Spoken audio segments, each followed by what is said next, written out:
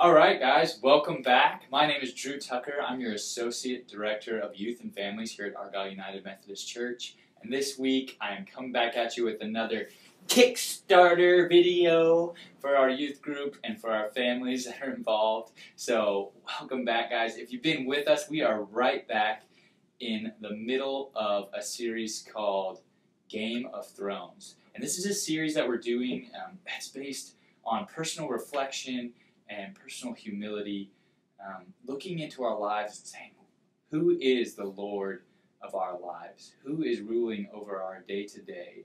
Where are our desires and our decision-making coming from? And so this week, if you're here on Wednesday, we talked about Jesus in the storm, and you're here on Sunday with Pastor Chris speaking, we talked about fear. Because so often, without us even realizing it, fear becomes something that takes control of our life. That's the deciding factor on the decisions that we're making, the places that we're going, the things that we're doing. We let fear control that decision-making process, and it's a powerful emotion. So I want to share a couple scriptures with you guys right off the bat, talking about fear, discussing fear. So let's look real quick. We're going to go first to 1 John 4, verse 18. So let's read that. It says this: "There is no fear in love, but perfect love drives out fear, because fear expects punishment. The person who is afraid has not been made perfect in love," right? So it says there is no fear in love. In fact, perfect love drives out fear. Love drives out fear. Let's look at this next verse also. It's 1 Timothy chapter 1, verse 7. It says this. Oh, no, it's 2 Timothy. I'm sorry, guys. Forgive me. 2 Timothy chapter 1, verse 7. And it says this: "God didn't give us a spirit of fear, but one that is powerful, that is loving, and that is self-controlled." Right? It says specifically, God didn't give us a spirit of fear. In fact, a spirit of love and power and self-control. So, saying that, God, there's a big difference between living our life out of love, as Jesus calls us to, and living our life out of fear. And so many times, the things we do are controlled by fear. And I think one of the best ways to identify that, I identify that within myself, is looking at what are the things that I'm intentionally distracting myself from, that I'm running from in my life, that I'm hiding from. And see, so many times in our lives, I think we have things that we're afraid of. Maybe it's a doctor's appointment that we don't want to go to, that we don't want to know what's going to happen there. Maybe it's a date that we know is coming that we're dreading.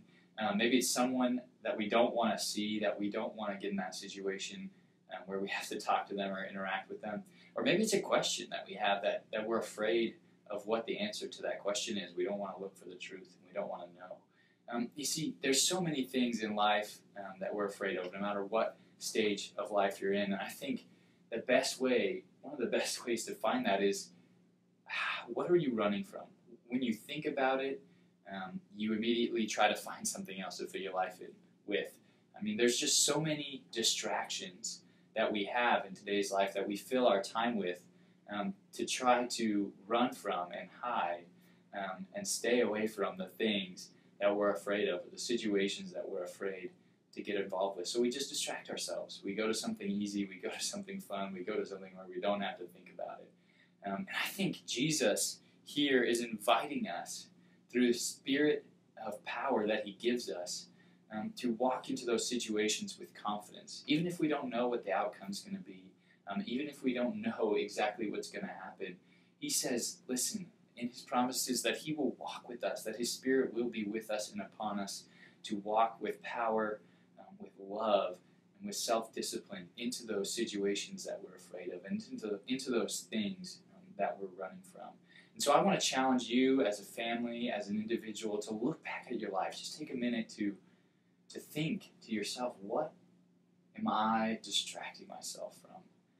What am I running from? What am I hiding from? What situation in my life is paralyzed because I don't feel like I can address it? I don't feel like I can go into it.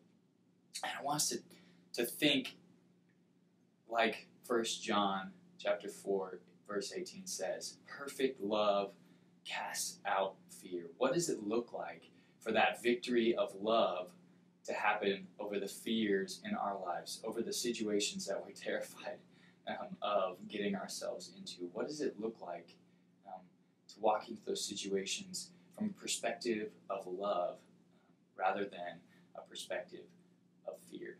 So that's my challenge for you guys this week, and we'll see you guys again soon. Thanks.